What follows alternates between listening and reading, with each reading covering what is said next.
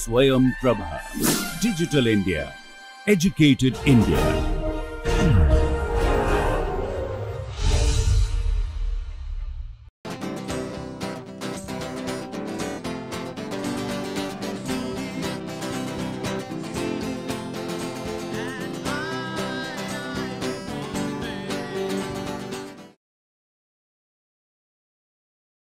Welcome to MSP lecture series on main group chemistry.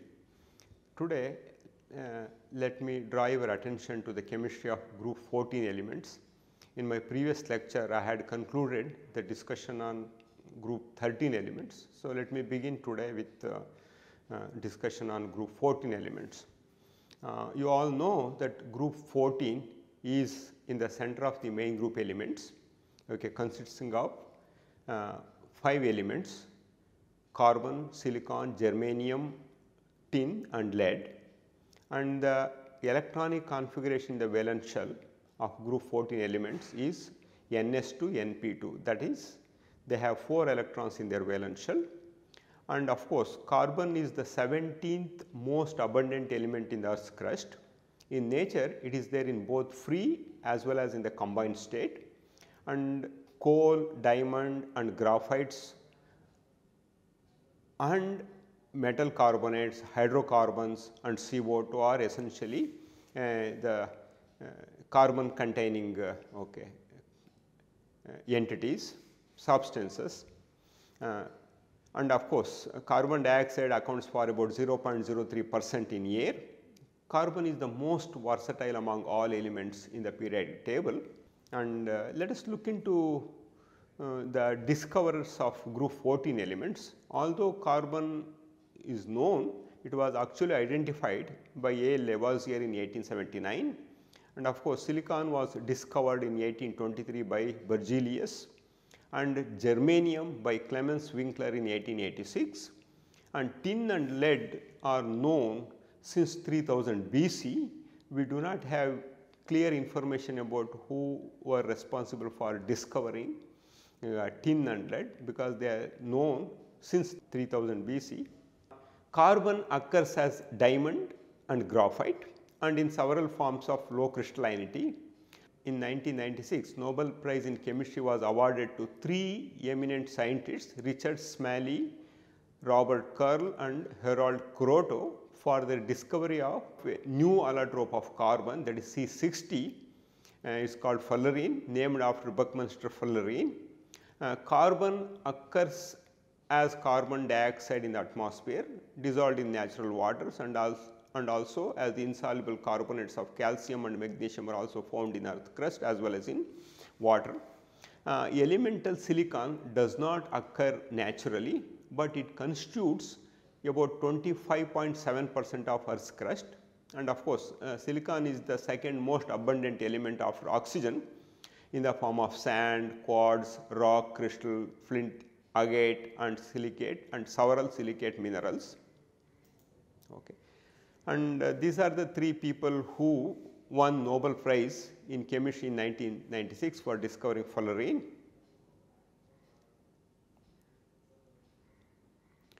This is Robert Curley, and this is Sir Harold Kroto, and this is Richard E. Smalley.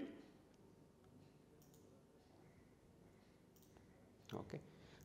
Germanium makes up only about 1.8 ppm of the Earth's crust. So, it is present in very trace amount in a range of minerals including zinc ores and also in coal, and tin is obtained from the mineral cassiterite. The composition of this one is SnO2, it is an oxide ore, and besides that it has several other impurities, and lead is obtained from its sulfide ores such as galena is PbS or angelcite PbSO4 and cerussite PbCO3. And you can just see the relative abundances of the group 14 elements in the Earth's crust. The most abundant one is silicon, okay, among all group 14 elements, and germanium and tin are in very small quantities. Sources of natural graphite are supplemented by manufactured material found by heating powdered coke. So, that means essentially one can think of making artificial diamonds by heating coke to very high temperature. For example, if the coke with silica, when it is heated to 2800 Kelvin, one can get the artificial diamond, and approximately 30% of the diamond that is required for industrial use in US comes from the synthetic means, and silicon, not of very high purity, can be extracted from silica, that is silicon dioxide, by heating with carbon or calcium carbide in an electric furnace. Impure germanium can also be obtained from flue dust collected during extraction of zinc from its ores, or by reducing germanium oxide with hydrogen or carbon. For use in the electronic and semiconductor industries, we need ultra pure silicon and germanium, so they can be purified further using zone melting technique. And tin is obtained from cassiterite, tin oxide, by reduction with carbon in a furnace, and of course, lead is refined from its ores. And crude silicon is first converted to the volatile SiHCl3 trichlorosilane, which is then converted back to ultra pure silicon by using chemical vapor deposition called CVD. And industrial CVD procedure involves passing SiHCl3, that is trichlorosilane, and hydrogen into the reaction vessel, where they come into contact with a high purity silicon surface electrically heated to 1400 Kelvin. Back reaction is highly endothermic and occurs on the surface of silicon to deposit additional silicon. So, of course, melting point is 1687 Kelvin. A secondary product of the deposition reaction is essentially tetrachlorosilane or silicon tetrachloride. Let me show you those reactions involved in this procedure. So, SiO2 is first treated with carbon to reduce it to silicon.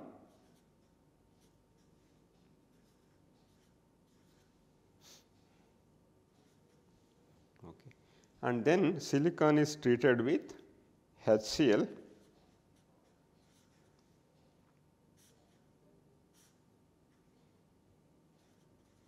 (1600 Kelvin). You can reverse it at 1400 Kelvin. It gives trichlorosilane SiHCl3 plus H2. Okay. And then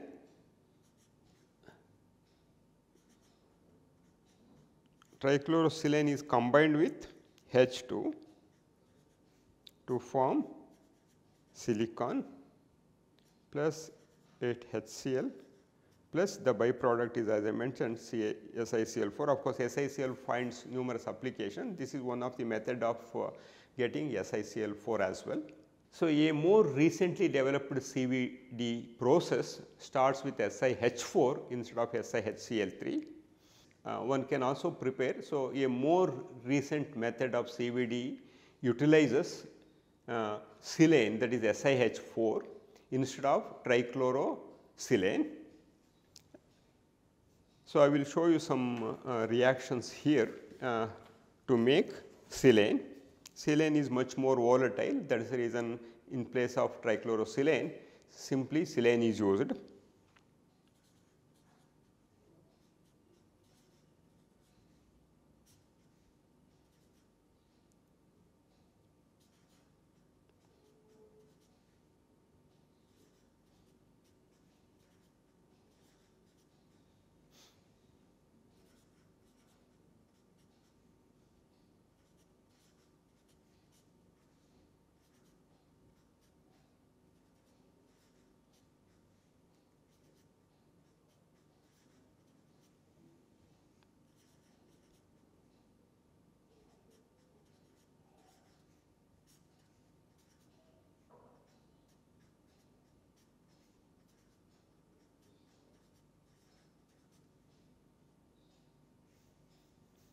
So, these are all redistribution reactions.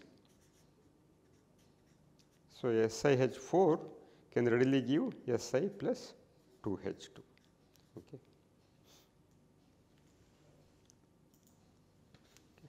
You can see here a typical CVD setup is shown here.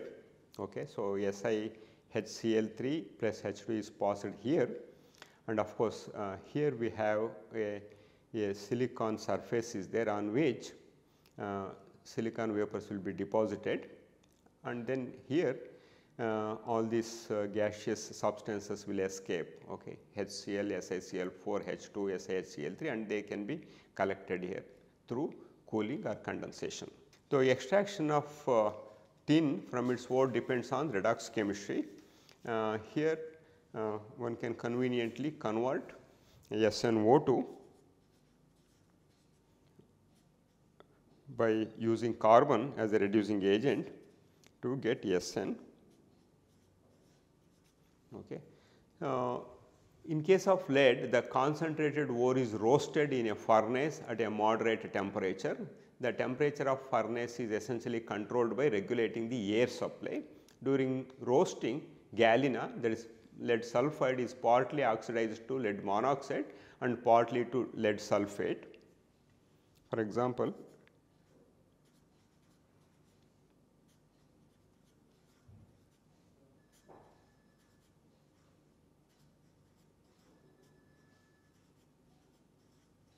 okay, so this PbS, okay, can further react with oxygen and to form PbSO4. Okay. So, now more of galena can be added. This is called self reduction to lead sulphide. If you add lead oxide and the temperature is raised, okay, there will be reduction. That is also called auto reduction or self reduction. In this process, what happens?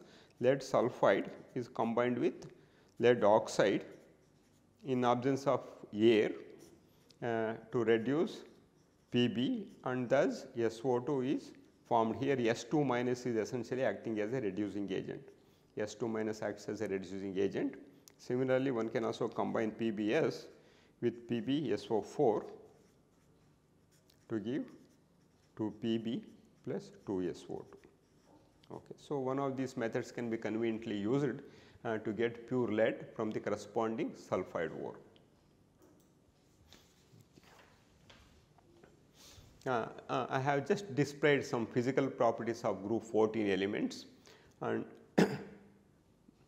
and you can see here enthalpy of atomization is decreasing, that indicates volatile nature of heavier group 14 elements, and melting point also steadily decreasing, and boiling point also decreases, and standard enthalpy also decreases here in this case, and first ionization energy also decreases. Second ionization energy, everything, whether you consider first, second, third or fourth, they all decrease down the group due to the increase in the size. Okay. What are the special features of group 14 elements? The periodic changes among the chemistry of these elements are strictly followed. The stability and abundance of carbon-carbon bonded compounds, the importance of pi bonding in carbon compounds, very important. Perhaps carbon forms largest number of catenated compounds.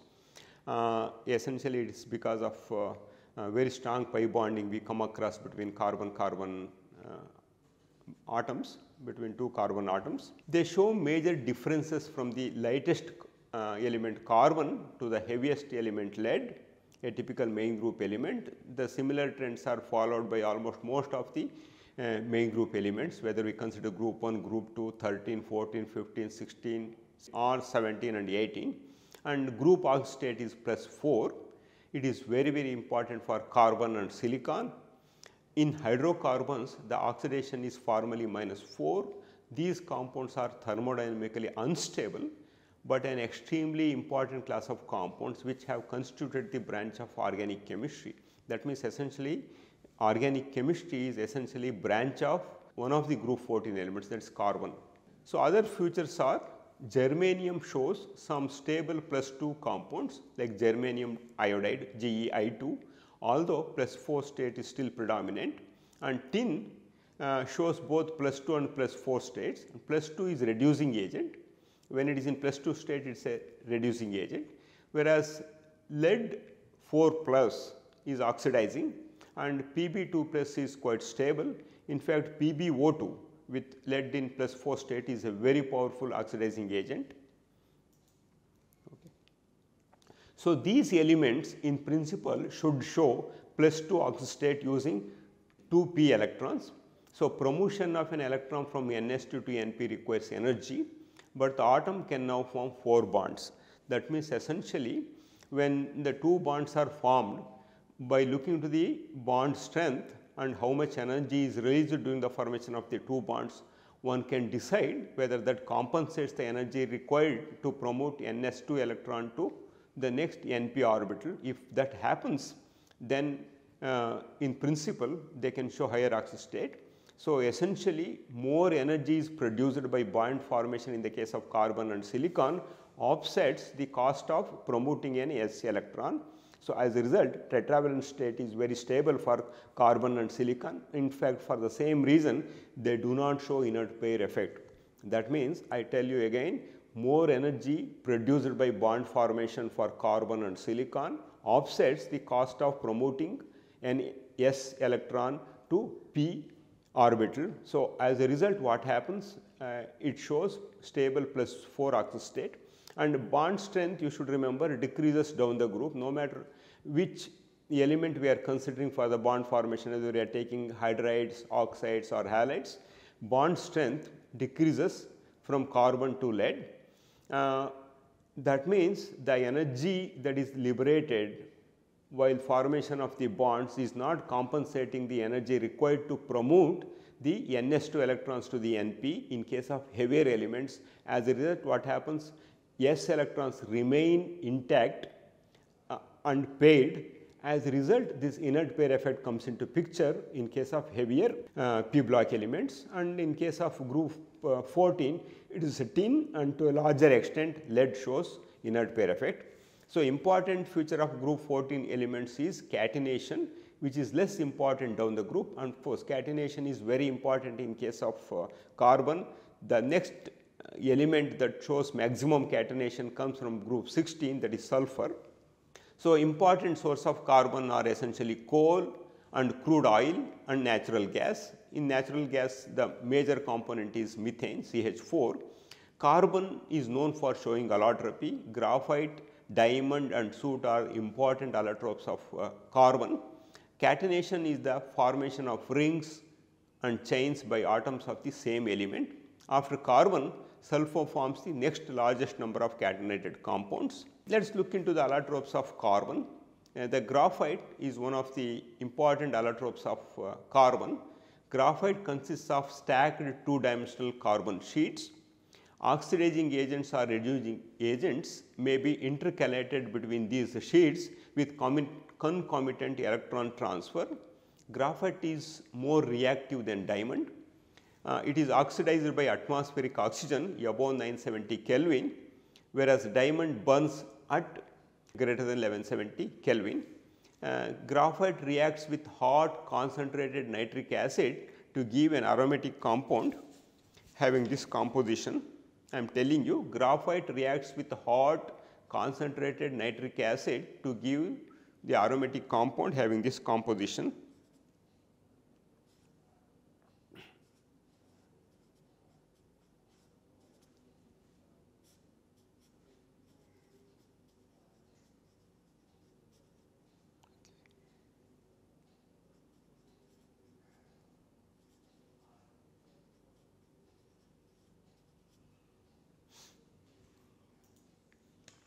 In graphite, the carbon atoms form planar sheets of 6-membered rings, very similar to benzene, having each carbon undergone sp2 hybridization in terms of valence bond theory.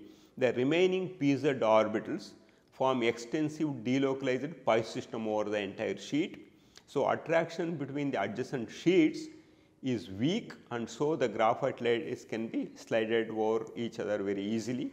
Graphite structure is unique for carbon among group 14 elements because the small pz orbitals on carbon can overlap effectively to form the delocalized pi system over the entire sheet of graphite. Okay, you can see here, this is how the graphite looks like. Each layer is consists of 6-membered ring. It connected with adjacent carbon atoms. And if you look into the separation between graphite layers, this is about 335 picometer, and CC bond distance in graphite is 142 picometer. Okay. And here weak pi interactions hold them together. So, as a result, these graphite layers can slide very easily over the other. This is where the lubricating properties of graphite comes into the picture. Okay. This is alpha graphite and this is beta graphite. You can just see the difference between the structural difference between alpha graphite and beta graphite. And graphite can form intercalation compounds. That means graphite can act as either an electron donor or an electron acceptor towards atoms and ions that penetrate between its sheets and give rise to an intercalation compound, the formation of which involves movement apart of the carbon layers and the penetration of atoms or ions between them. So, there are two general types of compounds we come across. Okay. The colorless non-conductors of electricity, in which the carbon layers becomes buckled owing to the saturation of the carbon atoms and loss of the pi system. When it is buckled, the pi system is destroyed. So, colored electrical conductors in which the planarity and pi delocalization of the layers are retained. So, this polymeric carbon monofluorides, that means CFN. So, where n is greater than or equal to 1 is a widely studied example of the first type of compound. It is formed when F2 reacts with graphite at 720 Kelvin or at lower temperature in presence of hydrofluoric acid or hydrogen fluoride. Although at 970 Kelvin the product is monomeric. That means, if you take graphite and pass fluorine at 720, okay, so it gives CF4. The second class of intercalation compounds includes the blue graphite salts formed with strong acids in the presence of oxidizing agents, and the metallic looking red or blue compounds are formed when graphite reacts with group 1 metals. Okay. For example, when graphite is treated with an excess of potassium vapors, a paramagnetic compound colored material, copper colored material formulated as Kc8 is formed. Okay.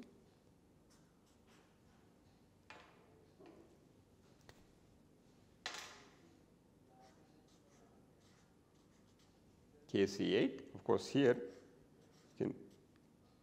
something like this. Okay. So, the penetration of this K plus ions between the layers causes structural changes. So, these potassium vapors, when they are passed into the graphite, so these potassium ions goes and sits in between the graphite layer. As a result, what happens? The distance between the graphite layers increases from 335 picometer to 540 picometer. The K plus ions lie above or below the center of alternate C6 rings by forming a layers of centered hexagonal motifs. Okay. For example, if we take potassium vapors and pass it into the graphite,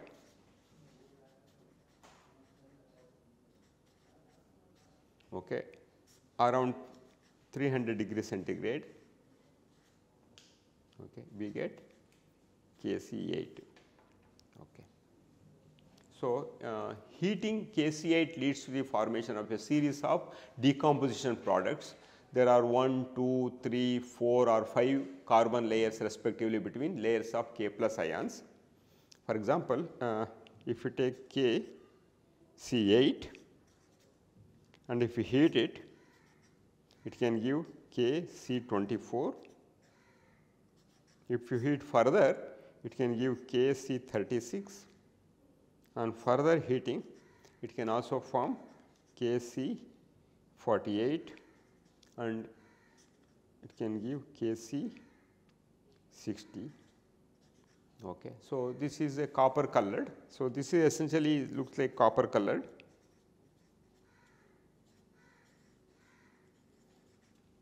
And this is blue. So, we have prepared Kc8 in our laboratory. In my next lecture, I remember to show that Kc8.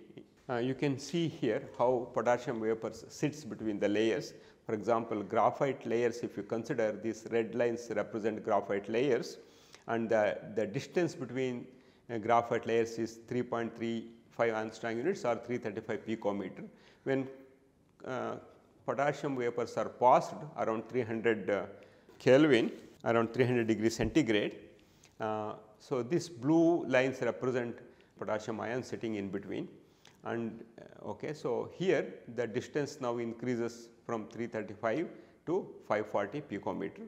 You can see here graphite layers can be clearly seen here, and also these small okay, dots represent potassium atoms here. Okay.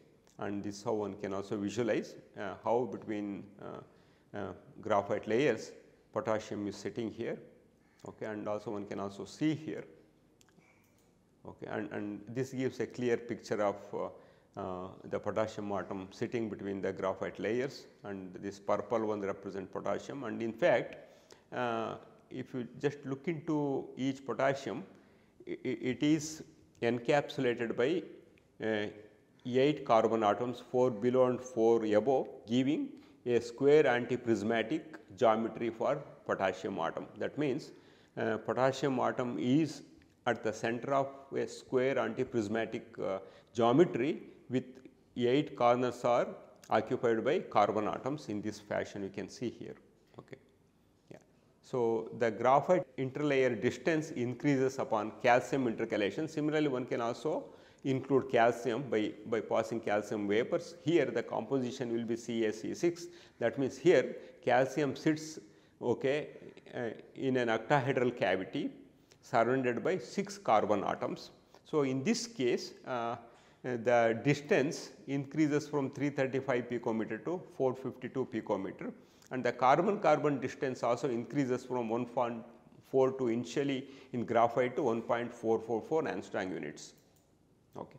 And graphite consists of multi layers of carbon atoms. A single isolated layer is essentially called graphene. For example, if you assume this entire is graphite, if I just take out one sheet here, okay, this single sheet is essentially called as graphene. Okay. First it was prepared in 2004. Graphene has been the center of considerable research, both to study its properties and to develop efficient ways to prepare graphene sheets. Graphene is remarkably resistant to fracture and deformation, has a high thermal conductivity and has a conduction band that touches its valence band.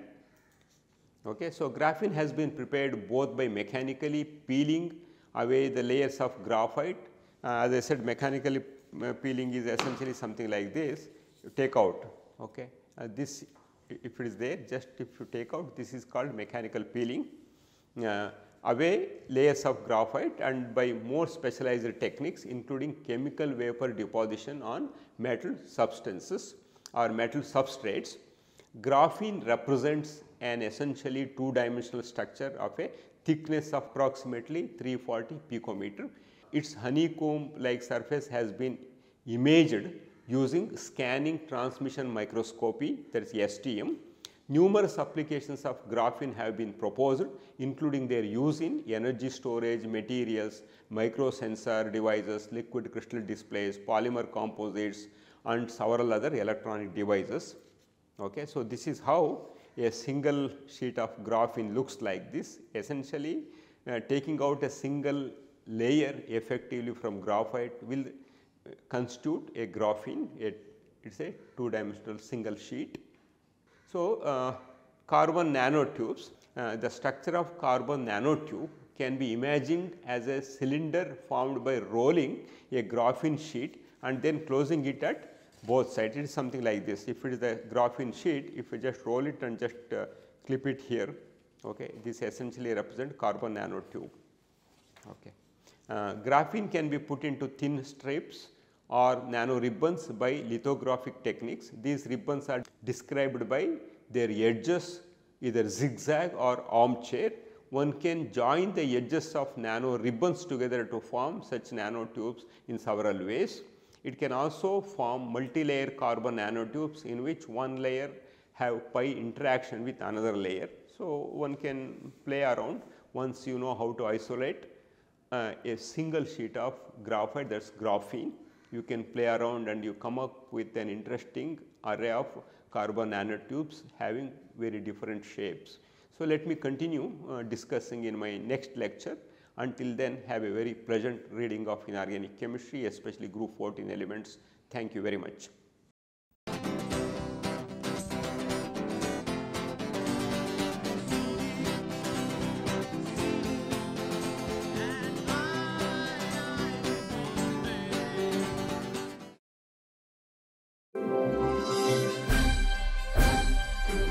Swayam Prabha, Digital India, Educated India.